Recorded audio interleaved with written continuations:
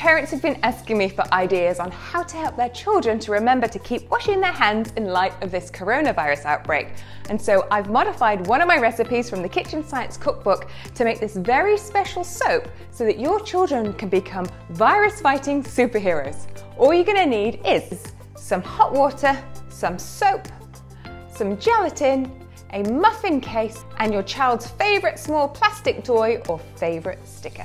We know that washing our hands often and thoroughly is one of the best ways to prevent the spread of coronavirus. But what's the science behind this? Well, soap is made out of polar molecules, and polar molecules are basically molecules that have different ends. In the case of soap, one of the ends loves water. We call this hydrophilic. The other end hates water but loves oil. We call this hydrophobic.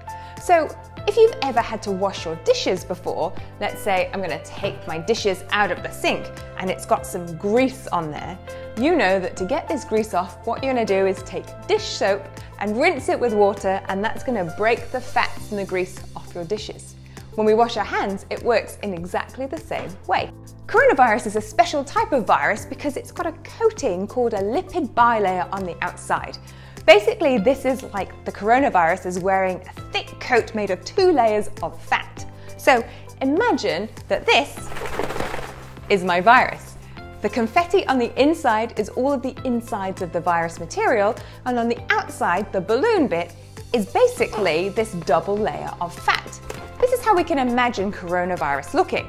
So if we're going to wash this with soap, what's going to happen is our polar molecule is going to have one end, the fat-loving end, be attracted to the fat layer on the outside, and it's going to want to burrow in to our confetti balloon. And so as it burrows in, as you can see, it gets punctured and all the virus material goes everywhere. Now, as you wash that with your soap, you wash all the virus material away, and then you end up with clean hands and no virus living. Basically, that's how the virus is destroyed by soap. So let's make some special virus-fighting soap. First, you're going to need a muffin case. You can do a large one or a small one, and then add in a little toy or a sticker, making sure that the sticker is facing upside down. Next, take 200 milliliters of boiling water and add 2 teaspoons of gelatin and stir until it's all dissolved. Now, you can find gelatin in the baking section of your supermarket, but please note that it's not halal or vegetarian. If you need this, then substitute with powdered agar. Next, you're going to add your soap, either 100 milliliters of liquid soap, which will make it see-through, or 100 grams of grated bar soap, which will make it opaque. When it's fully dissolved, you're going to take a muffin tray and put your little muffin cases in there, and then you're going to fill them up with your little solution.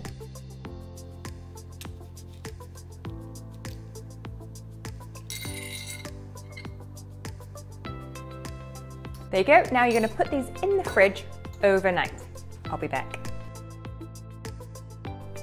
Ta-da! Here's some that I made earlier, and you can see that they just pop right out of their mold, and here you have some super-powered virus-fighting soap. Why not encourage your children to charge up their virus superpowers by washing their hands with their unicorn or their dinosaur-powered soap, and with the toys they can keep washing until they get their toy back out. The soap can be stored in an airtight container so your children can take it and keep it in their bags and use it throughout their day as they're on their mission to stop the spread of the virus. And with that, there's your super-powered soap. Happy hand washing.